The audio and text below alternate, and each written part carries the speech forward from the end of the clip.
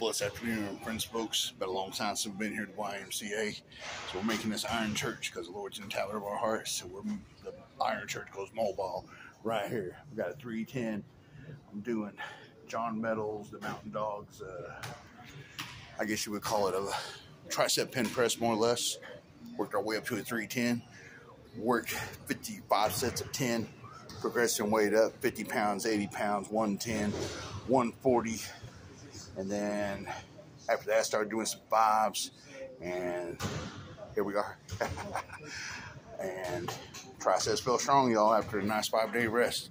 My mother-in-law was in the hospital. I just wasn't feeling it to work out. So I didn't work out for 5 or 6 days, lost track, really didn't care. Like I said, if my heart ain't in it, I ain't going to do it. But when my heart's in it, I'm in it. You best believe, because the Lord's fire right here. I'm going to come at you with David, the giant killer, with Psalm 19. It's real simple. 7 through 8. The instructions of the Lord are perfect, reviving the soul. The decrees of the Lord are trustworthy, making wise the simple. The commandments of the Lord are right, bringing joy to the heart. The commands of the Lord are clear, giving insight for living.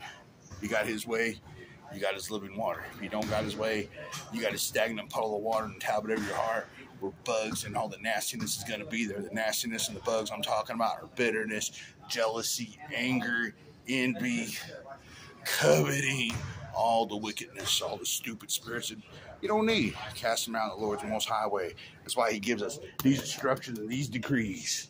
We're all bound to him in heaven, on earth, and under the earth. I bowed to him January 5th, 2008. So since I bowed to him, now your heart is lifted. My heart is lifted. Let's lift some iron. Let's have a little fun. And 310 going hot. 310 going hot. Oh, no. You want more power in the horseshoes? Try these. Set your pins and get in position. Get a bench. Get under the power rack. This is a power rack, not a squat rack, like people call it. Many things in here besides squat, Joe. Get in position. Get your hand right. Get the breath in. Oh.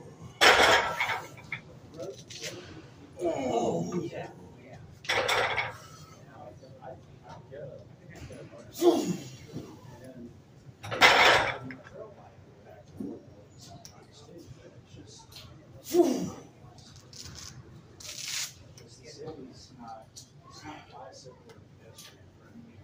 No.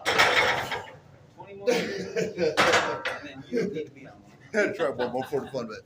320 for Quattro. Got a new system I've been running. So I always put 2.5s on to make it an even weight. So instead of 135, when you put 2.5s on, you have 140. Okay? Follow me? Then I like to go with the system of 5.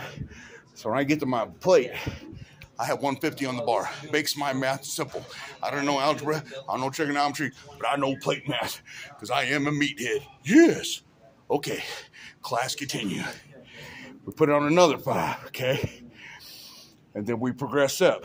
I'll progress up 30 pounds from there. So you got 150, and when we go to 180, and then you go up, you put a 25-pound plate on, you keep progressing. 35-pound plate, 45-pound plate. When we hit another wheel, so we got 2 wheels on, you put on another 5. You leave that 5 on, and you go through the stack. 5, 10, 25, 35, 45. You keep progressing until you can't go no more. So today, I'm going to go to 310. I'm going to go over here and I'm going to jump on some accessories. So there it is. Some plate mat Jackie Hunter style for you. I used to go up 5 pounds with just the little guys, but I've been going up with some 5s in between. Increasing my stuff 10 to 15 to 20 pounds every week. So there it is. Street canoes such as eagles.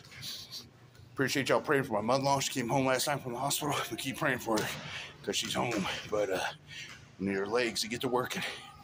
Calling down faith. Put faith in her legs. She definitely puts legs on her faith. And she's into action. Bless the iron journey, y'all.